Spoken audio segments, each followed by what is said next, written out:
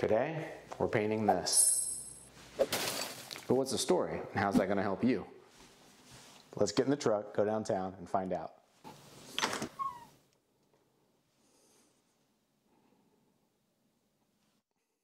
Wait, are you coming too?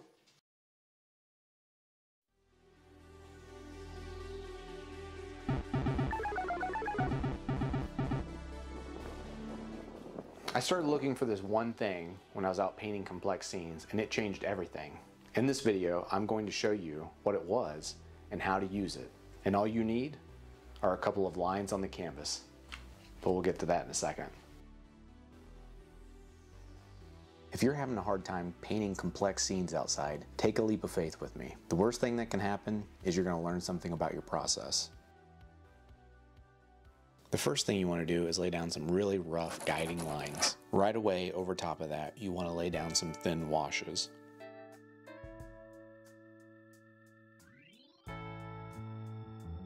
Once the washes are down, I take a rag to the canvas. Why would I do that?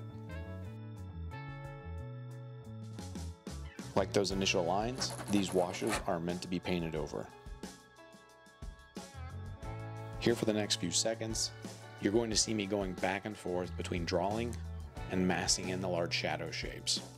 Then you're going to see what it is I'm looking for when I'm out painting in a complex scene, such as a streetscape.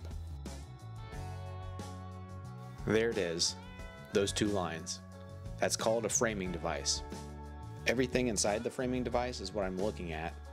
Everything outside the framing device is pointing you towards what you're looking at. You will see this used a lot in film and in cartoons. It allows the storyteller to remove a lot of visual noise and unneeded details so they can point you directly at the subject of a scene.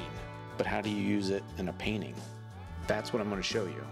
But first we have to get back to the center of interest. Starting at the center of interest and working out gives you the opportunity to create form on top of your initial shapes. This allows you to figure out the planes of objects. Why would you want to do that? It gives you a quick win on creating the illusion of depth in a painting. Now this can be rough, it doesn't have to be perfect. We will add layers on top as we go.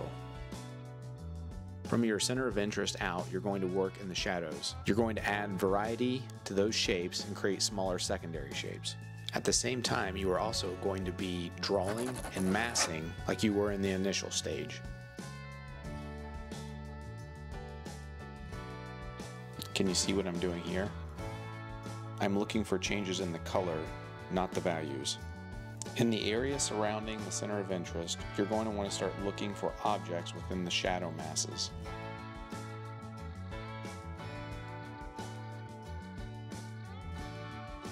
This right here could have been a big problem. I finally noticed there was someone in the car. Had I known she was in there, I probably would have painted something else. She could have driven off at any time. This is why street scenes are complex. They have a lot of moving parts and they can change in a moment. Something to consider when painting vehicles, do I think this car is going to be here a while? Thankfully for us, it was. Back to the painting. Here we're going to start playing with the framing device. You're going to want to look for opportunities to show overlap in this shape, but you're going to want to work briefly here. This isn't where you want people to look. Keep those values tight. Next, we're going to work the lights into the area of interest. Here we're looking at the ground plane. Sometimes it's easier to look at the local temperature when the values are almost identical. It's much easier than trying to figure out the precise color. Once I have the lightest lights around that area of interest, I like to start working into the darker light shapes. You should still be working general. You don't need to be very specific yet with these larger shapes. You're trying to get them to look good together.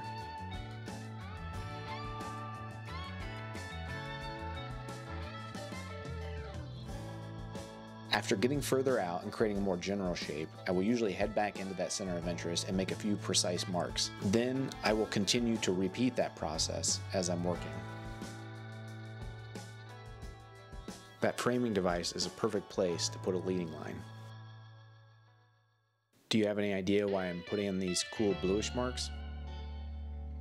Those are the top planes of objects that have a reflective quality. The tops of cars are highly reflective. Sidewalks at a good distance typically will reflect the blue of the sky.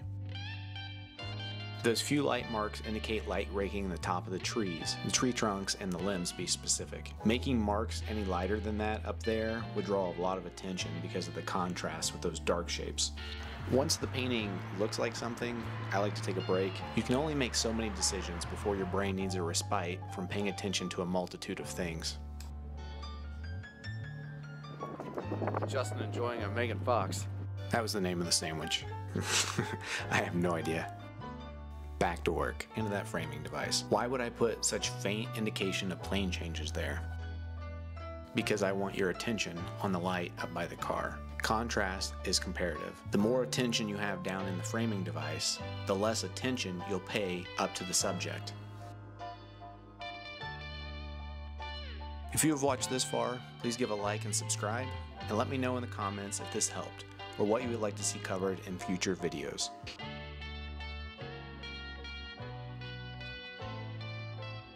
Here, I'm indicating light hitting the telephone pole.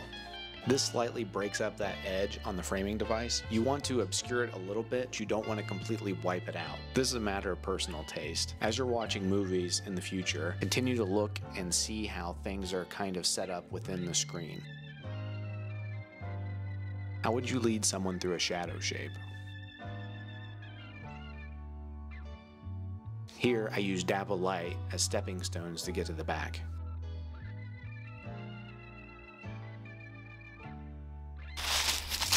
You can get a print of the painting below. Now, back to the video. The further back you go into space, the less detail you need to give the illusion of objects. Try this.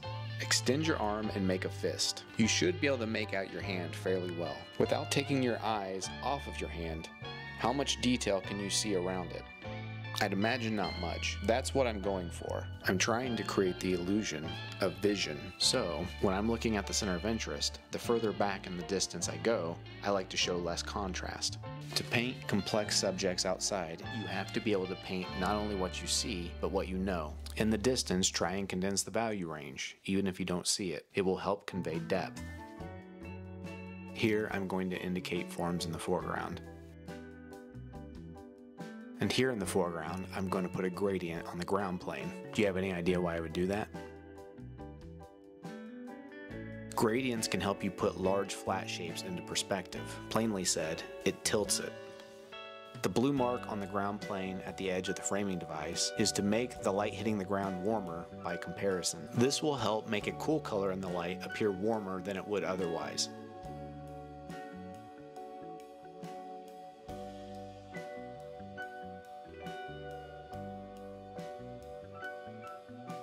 Here I put a little shadow in the distant building. It helps frame a gable of the roof.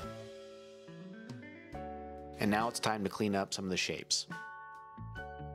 So next time you're out there and you get a little caught up in how complicated things are, remember this. You can always make it easier by using a framing device. Figure out what it is that you want the viewer to look at and then use that framing device to point at it. If you are having trouble figuring out what you want viewers to look at, this next video will help you on the hunt to figure it out. Until next time, take care.